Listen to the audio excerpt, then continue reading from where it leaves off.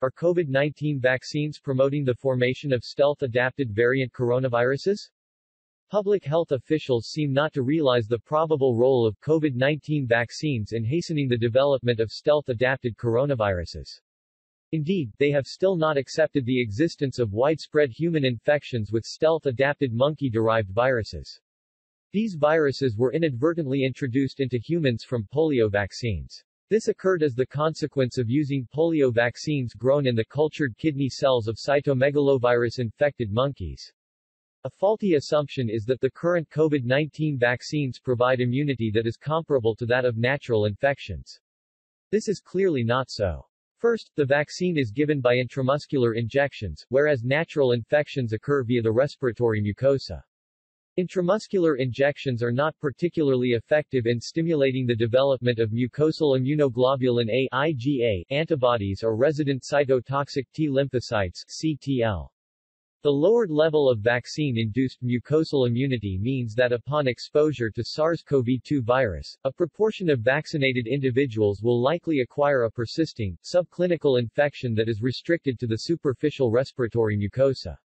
Public health authorities allude to this possibility by insisting that those who are immunized will need to continue wearing masks. The persisting low-level infections will, however, provide the opportunity for the emergence of virus variants. Some of these will be more infectious, while others will be better able to evade vaccine-evoked immunity and, therefore, become more widespread throughout the body. The second major difference between the vaccine and natural infection is FDA's allowance of the use of a single virus component in the vaccine, namely the spike protein.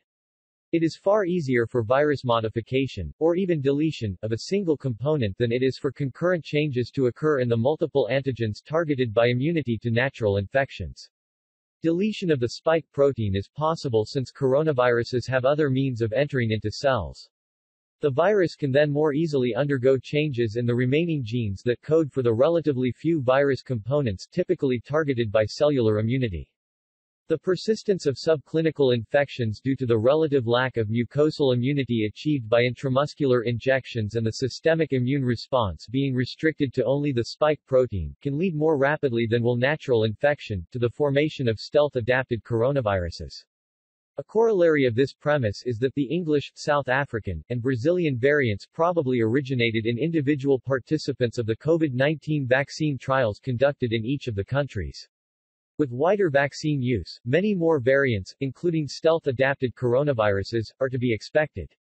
Stealth adaptation has another very concerning feature. It is the incorporation of additional genetic sequences that are probably required for the virus to regain infectivity. The added sequences can come from the cellular genome and from the genomes of other microbes. This has, for example, allowed polio vaccine-derived stealth-adapted viruses to bring monkey cellular sequences into humans. The brain is particularly susceptible to symptomatic illnesses caused by stealth-adapted viruses. These viruses can be cultured from patients with the chronic fatigue syndrome (CFS) and also from children with autism. The long COVID syndrome has many clinical features in common with CFS. Until proven otherwise, the long COVID syndrome should be considered as a viral illness with the potential of human-to-human transmission, including during pregnancy. It is critical to begin culturing blood samples from patients with the long COVID syndrome and to sequence any resulting viruses.